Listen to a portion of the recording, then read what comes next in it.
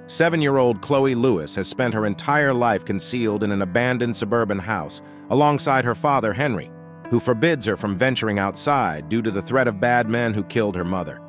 Despite this isolation and reliance on canned goods, Chloe matures into a capable and self-sufficient child.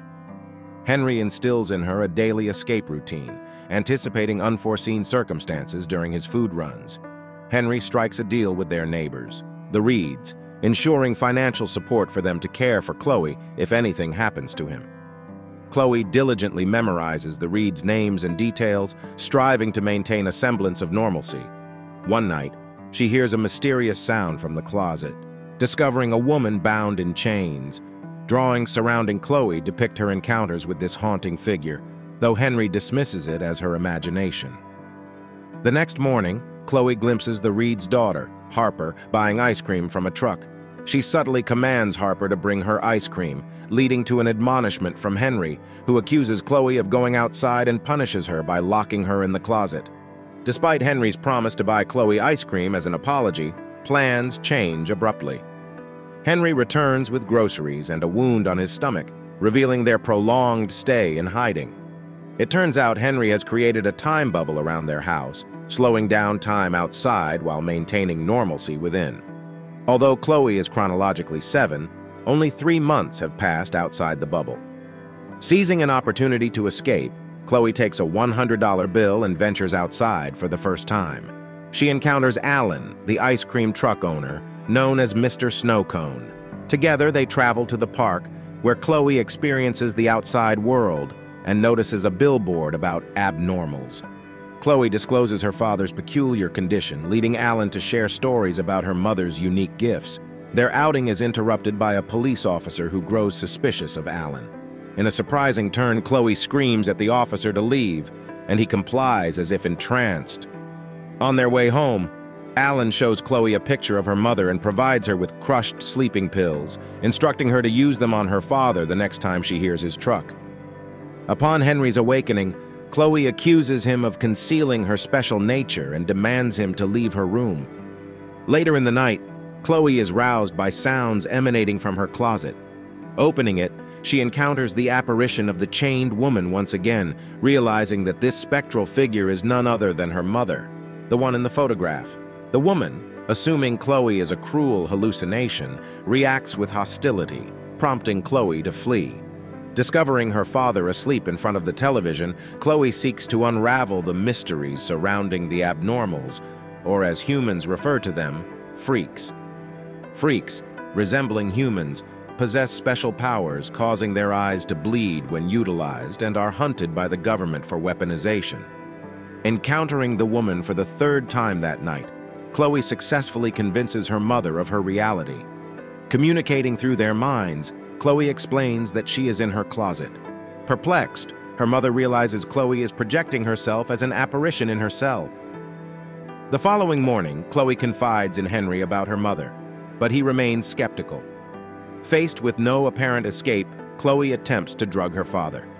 Henry apprehends her, and in a pursuit to the door, Chloe commands him to sleep, causing him to collapse with bleeding eyes. Meeting with Alan in his truck, Chloe learns about his plan.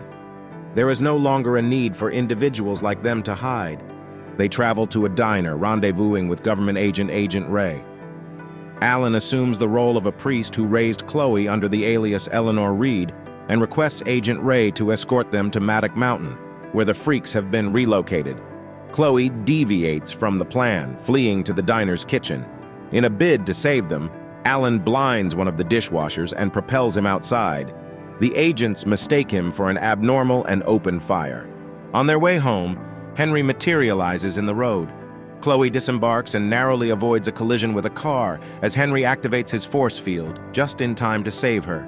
Choosing it's the right moment, Henry brings Chloe to the Reeds to fulfill their agreement. Stephen agrees and introduces them to Nancy and Harper. Nancy, realizing Chloe is a freak, withdraws from the deal, claiming she wasn't aware they were taking in an abnormal.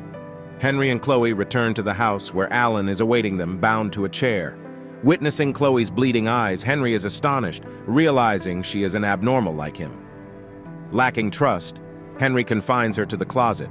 She reconnects with her mother, but thugs forcefully take her away. Henry seals Chloe in the closet, and in her distress, she almost harms him, inducing a trance with a drill into his neck. Alan and Henry dispute downstairs, and Chloe, peeking through the window, witnesses Nancy reporting them to the ADF. She projects a real-time apparition into the room, stunning the men with the extent of Chloe's powers.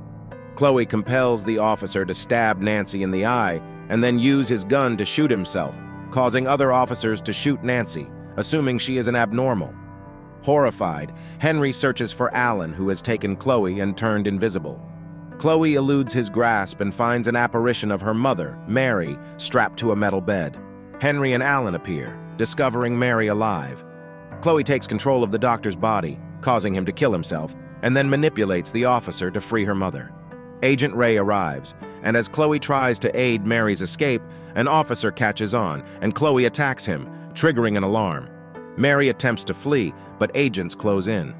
Back at the house, Agent Ray discovers Chloe and fires at her, unintentionally killing Alan. Distraught, Chloe forces Agent Ray's gun to her own head and commits suicide.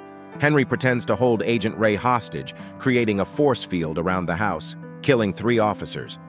Chloe passes out from exhaustion. Mary, trapped, calls out to Chloe, awakening her. Chloe uses her powers to control every officer at Matic Mountain, securing her mother's release. Mary, now free, takes flight, eliminating every agent in her vicinity. A missile targets the house, and Henry attempts to slow it down with his powers. He carries Chloe outside as the house is obliterated behind them. Upon awakening, Chloe bids her father farewell, grieving over his lifeless body amid the gunshots. The shooting ceases, and she is rescued by her mother. Chloe and Mary reunite, and Mary vows to hide and protect her daughter forever. Inspired by her daughter's confidence, Mary embraces Chloe and they take flight.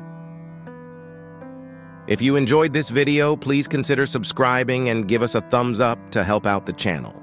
Thank you for watching.